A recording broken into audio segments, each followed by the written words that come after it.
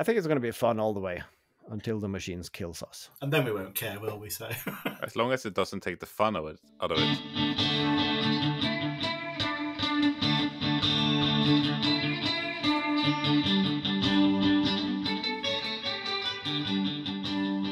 Is that a nose you draw on the blackboard for the finger to pick? yeah, just for you. Yeah, thanks. I thought about it before, but I didn't get it until you left this time. I had several attempts at drawing that this evening, and it didn't matter how many times I tried to draw a nose on its own, it looked like a cock monster. Now it just looked like a nose monster. Yeah.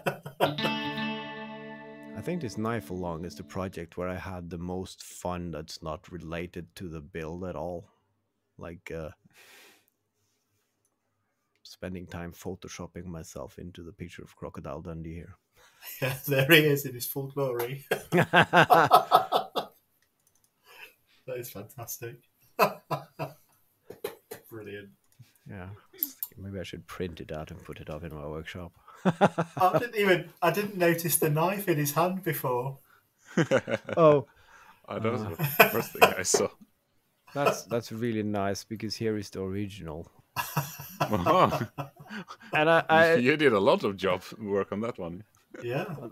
I actually I talked to the wife, and she agreed on being photoshopped into the picture as well. So I was going to put my wife in there, but she was away the evening that I did the photoshopping, and then just tried removing that in Photoshop. And of course, the AI image removal tool has become brilliantly. So I just drew a circle around her and just clicked remove, and then if you see on the other picture with me there, the left hand with whatever he's holding is just auto-generated from AI. So that's okay.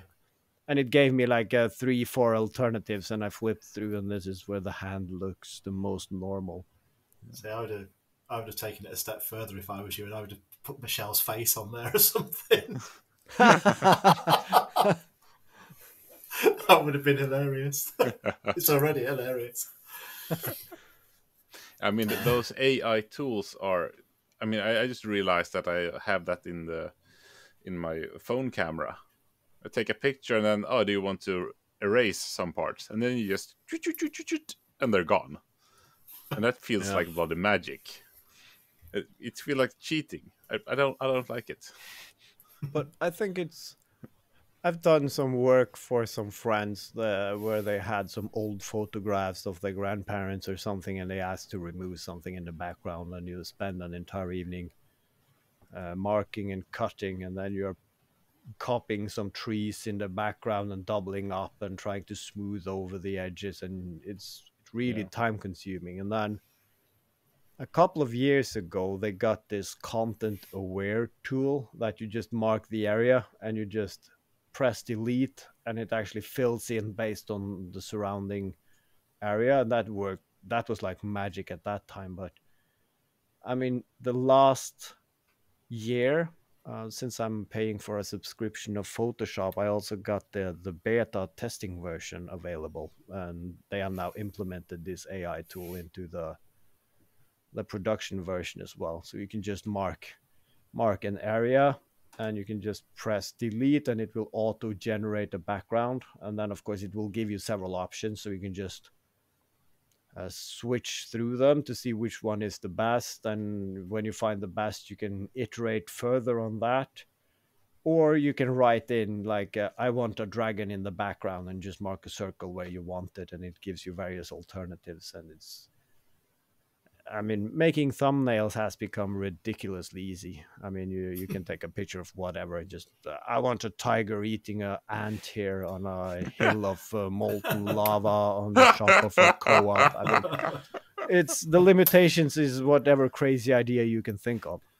And the biggest drawback is that, of course, half of the time I get like an error that this has a word in it that breach our community guidelines or something. So if you're trying to put a guillotine there, no, we won't give you anything guillotine-like. So Photoshop is really conservative there. So if you want to be really creative, you use some other tools.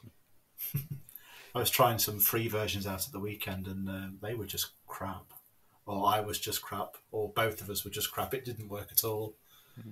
The thumbnails I was getting off that were rubbish. And there is a lot of the tools are still rubbish, and so even the good ones, it needs a bit of practice on writing the prompts and using it. And I mean, to get a good result in Photoshop, you need to have basic understanding of using Photoshop, how that works, to understand how it overlays with the AI. So the really beautiful pictures out there are still heavily manipulated by the guy or girl who's actually doing the editing. So it's Is AI handler a future job? Just to wrangle and give it the correct prompts to actually make it do what you want. it is actually some people now that have that as a work, but I think that's a very temporary thing. I give it a year or two. The tools are so good that if you know how to write and you can imagine something in your head and combine those two, then the tool will be so brilliant that you don't need any expert in like bridging the gap. So it's a bit sad. It takes a bit of the work out of it, but it's like anything else. I mean, it's progress, so it will open up some other possibilities that we probably don't see today. Yeah, as long as it doesn't take the fun out of it.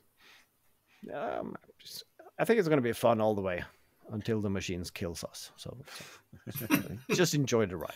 yeah. And then we won't care, will we? So no, then it's.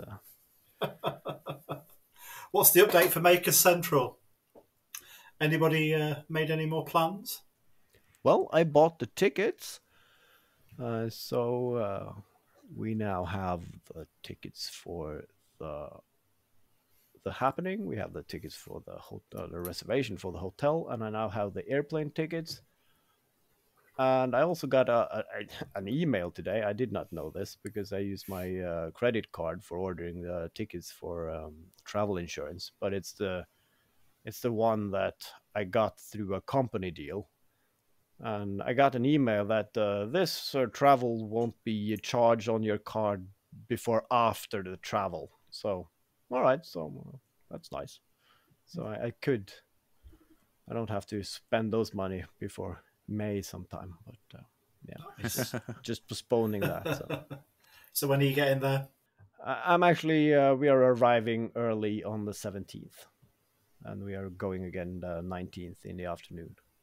I was looking into spending a day here or a day there, but I mean, the extra hotel night, and there's really nothing to do anywhere for, that's interesting enough. So I think we'll just go in for the Maker Central and then leave again from Birmingham. Nice. Because I found some good airplane tickets that we have to go to Schiphol, but it's like a 1.5 hour wait. So that's enough for us to stroll to the next gate and get ourselves a snack. And of course, for my eldest daughter, flying is still an amazing event. So she's going to enjoy every part of it. So it's going to be nice. Schiphol's an amazing airport as well. She'll love it. Yeah, unless you don't have to run from one end to another to reach your airplane to Australia. But let's not talk about that. But it's got loads of those the powered walkways, the travelators, hasn't it? Yeah, that's brilliant. So you can walk at 25 miles an hour at least. Maybe we can cry ourselves to get a lift with one of those cars. Oh, That'd be yeah. nice. Yeah. That'd be great fun. Yeah, I should practice my limp. So what are you up to for the rest of the week, guys? What are you making? The video for the knife along is what I'm making. Well, of course, you'll have released it already by now, KJ. Yeah. By the time this has aired, yeah, I was still on the main episode. So you're late. Yeah. I'm a little bit stuck until the planer thickness is fixed. Yeah, that's why you want a second project that you can jump between. I But don't can like you, second projects. but this is the tabletop kind, right? Yeah. Yeah, so if you get plastic covers on the side, Yeah. yeah. Yeah, so if you on the one side, I don't know which, maybe it doesn't even matter. You can drill a hole and you can put a hand crank on, and you might not, and then you have to disconnect the motor, of course, to. And ask Michelle to turn it really, really fast. Come on, You darling, have you the- can do it. Yeah, but you can have an axle extension on your treadmill, so then Michelle Yeah. can work out, and you can then run That's a good the idea. thicknesser. Yeah, Yeah, I like that idea. I'd see that video. Yeah. I like that you went hand crank first, knowing I've got a workshop full of tools that spin. I just thought you needed the. What are you trying to say? I've had too many Fat Tuesdays. Every Tuesday is a Fat Tuesday. Connecting a treadmill to the planer is a really good video, actually. Yeah, I'd give that a like. It's not a terrible idea. I think cranking it would just chip away at it, wouldn't it? Hand cranking it. Yeah, you need some gearing there to get the speed up. Yeah. And some kind of flywheel to keep the momentum as well. Yeah. And then it starts to get really dangerous. Yeah. Cranking it and putting the wood through at the same time. Boom, boom, boom, boom, boom, boom, boom, boom. Yeah. Good sound effects, KJ. Yeah, I'm pretty pleased actually. It came out a lot better than I thought it would. I mean, it's no lightsaber, but it's still pretty good. Oh. But that is my plan for next week. I'm gonna do some angle grinding, and I'm looking forward to it. Of course, I need. I bought this one section of metal mesh, which is gonna be in the concrete table, and then I'm gonna basically use that as well to put the heating cables to. So I'm gonna have to cut that to size, and of course the squares is a bit large, so I have to use some steel wire in between to make the opening smaller and to attach the heating cable. So that's going to be my project for this week, I think. Yeah. Nice. Yeah, and I didn't want to make the form out of some decent lumber, so I visited the lumber yard because they have like a cut-off bin where they put, if someone gets a custom-made bench top or something, then all the cut-offs they just put in a corner, and you pay like $5 maximum for anything. So I just have to pop by there a couple of times this week to see if they have some decent plates I can use for the mold for the tabletop. Nice. So we've got some firewood, and one of the logs, Michelle noticed it was a spaltered log. And so she sort of put it to one side and banned me from burning it. And I wondered if I could make a project for her for Valentine's Day, bearing in mind Valentine's Day is tomorrow, but she's not back until Thursday. But I thought it'd be a really interesting challenge to see if I could make a quick project from the log and get a video up for the 15th, which is the day she's back. And I thought this was all really interesting because I came up with the title first. I thought I'd call it Live, Love, Log. Oh, that's so tacky. It's brilliant. Yeah, Might give that a go. No promises, Michelle. Sorry if it didn't happen. Yeah, well, Just tell me I cut it out. yeah, we'll edit it out. Never happened. I think we're gonna enjoy cake and some wine tomorrow. That's gonna be our level at Valentine's. It's I haven't planned ahead for making something, and I think today is cutting it close. Yeah.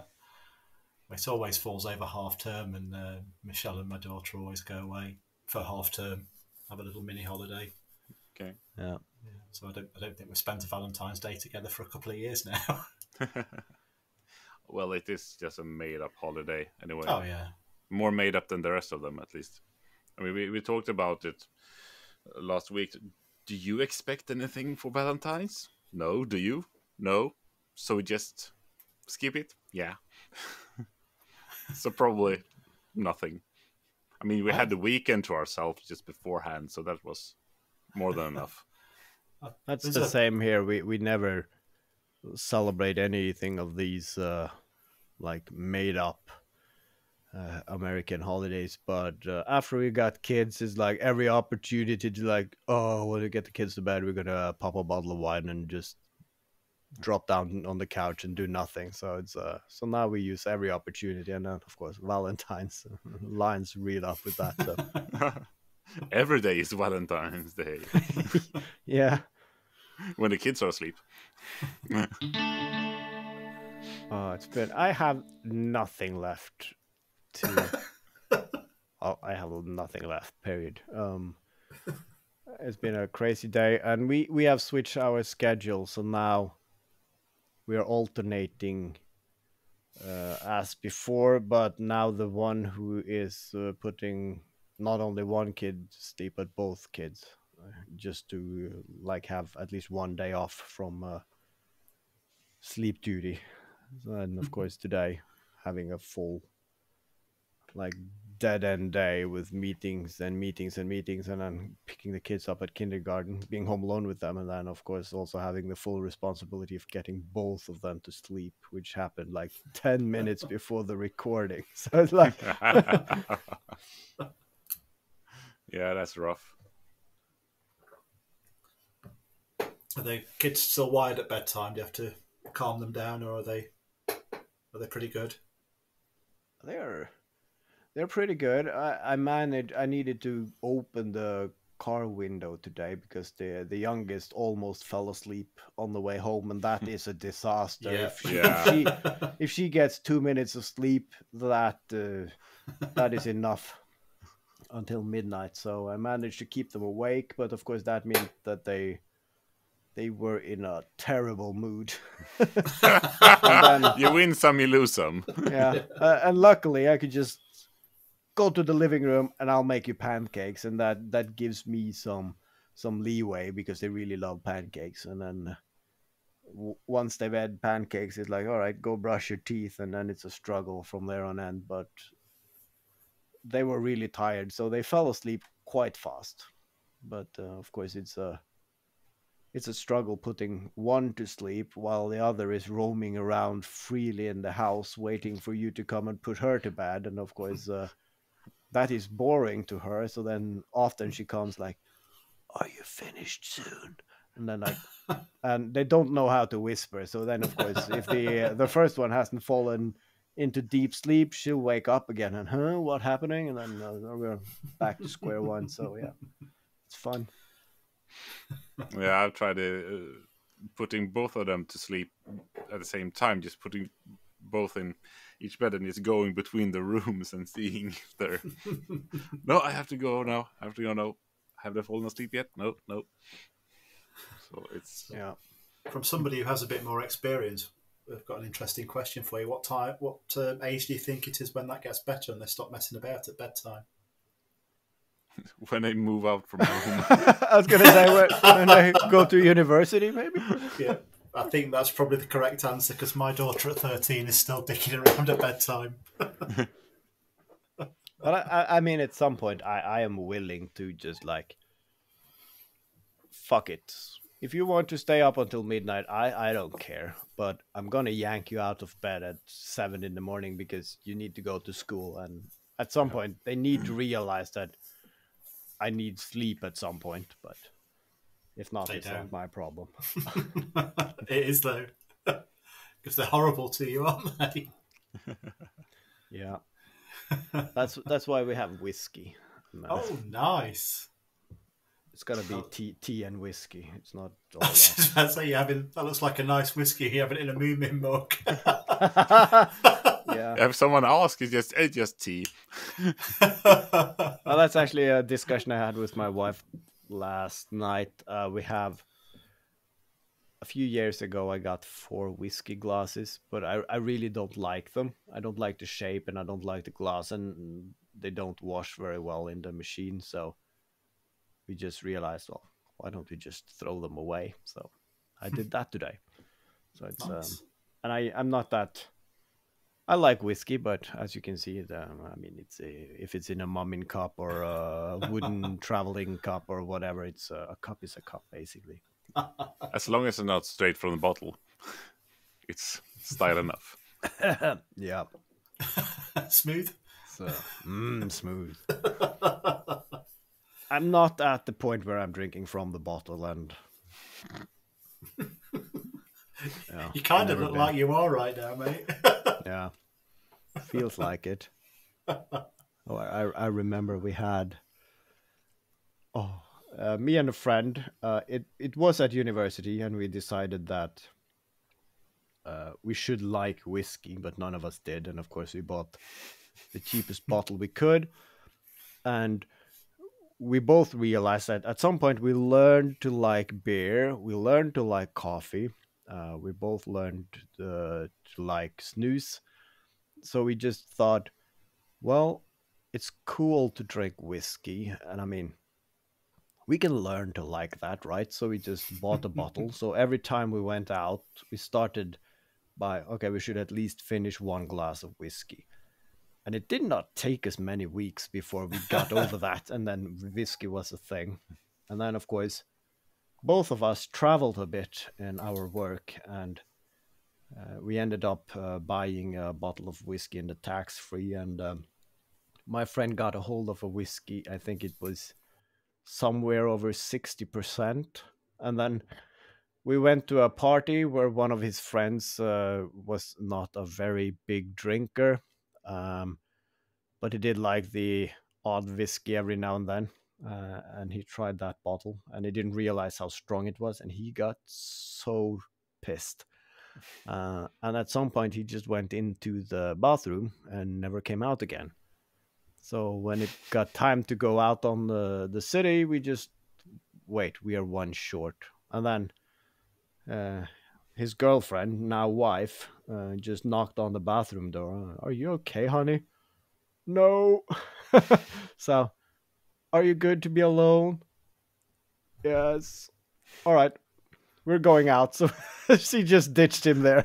And then several hours later, when we came back having a Nashville, and he was still in the bathroom. He's, of course, been to the bedroom and got his duvet. So he was just laying in the fetal position in the bathroom. And his wife was just opening the door and, are you okay?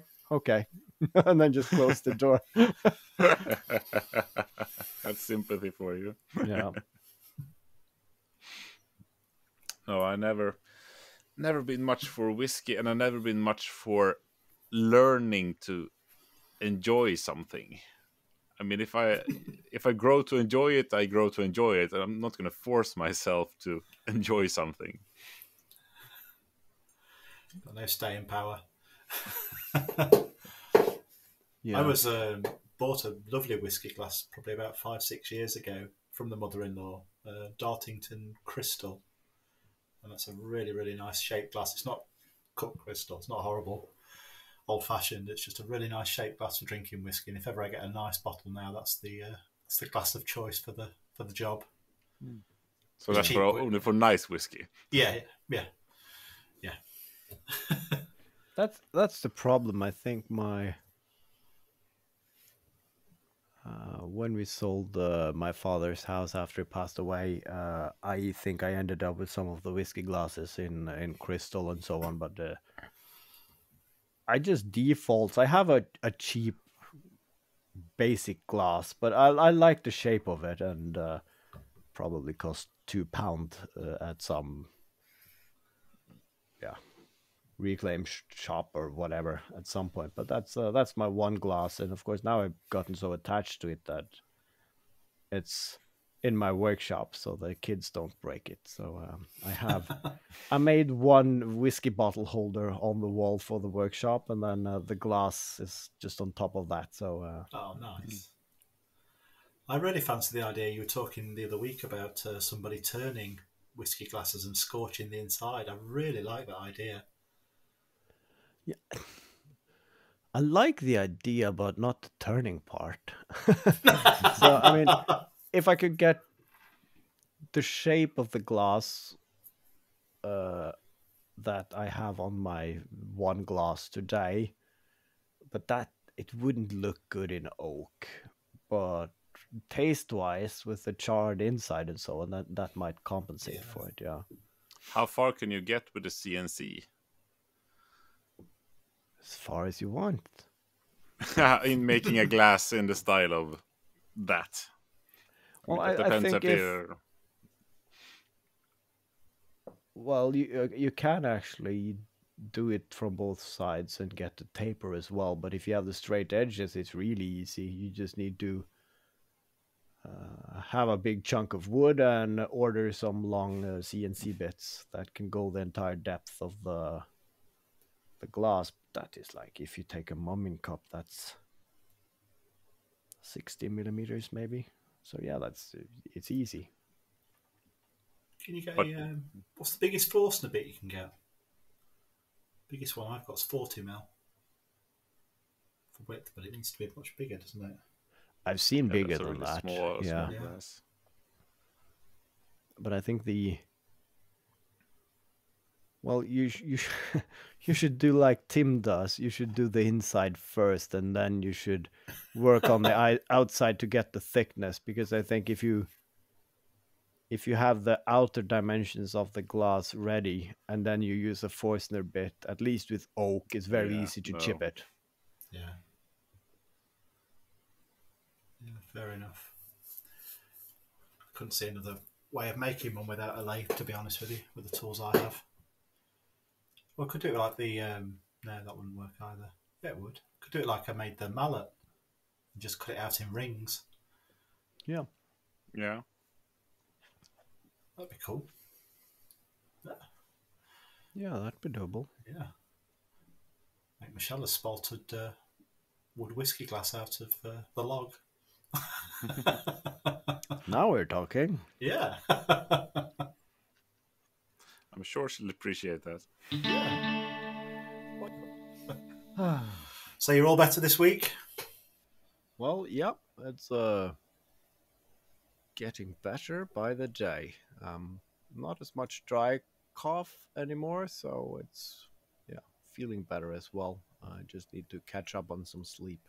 But other Is than it- that, beautiful. Is it the wet, juicy coughs instead? Well, it was actually going from dry cough until things starting to loosen up, and then there was a lot of wet coughs and phlegm and whatnot. But now it's dying down, so I think it's normalizing. Lovely image you get. Yeah, Just, I can see on the face of Glenn that he had some imagery there. Snark and phlegm and all the nice words. Does anybody else have any medical conditions they'd like to discuss? Get it out of the way. How are you, KJ? Much better, comparably. Yeah. So, how was the train ride back from your weekend off? Was it a downer, or was it like did you feel rested and ready to start the week again? Were you flying? Did you feel like you were defying gravity? It felt like we were defying reason, as in everything went so smoothly. There were no hiccups on the way. Everything was really great. So that felt really weird. I didn't really believe it that we actually got away and everything worked out and everyone was healthy and the show was good and all that. So, but yeah, I would sure have liked another weekend after the weekend. But do you have a direct train from Stockholm to Göteborg? Yeah, it takes like 3 hours and a bit. So that's that's better than flying then, because you have to get to the airport and then you have to be there ahead of time and you have to wait and so on. So yeah, trains is the way to go, and it's I think it's like 2 stops on the way as well. So it's really fast. yeah. Fantastic. How long did you go away? When did you go away? Friday or?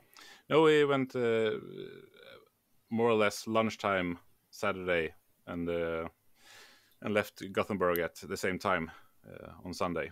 So we Nice. were away like 27 hours or something like that. Yeah. Oh, it sounds like you had a wicked time. Ooh, boom. I've been compiling a list. I'm all out there. He's been saving that one for days. Yeah. I've only been thinking about it since yesterday morning.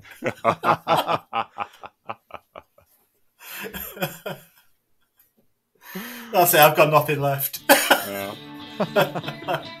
And with that, we end this week's episode. Bye.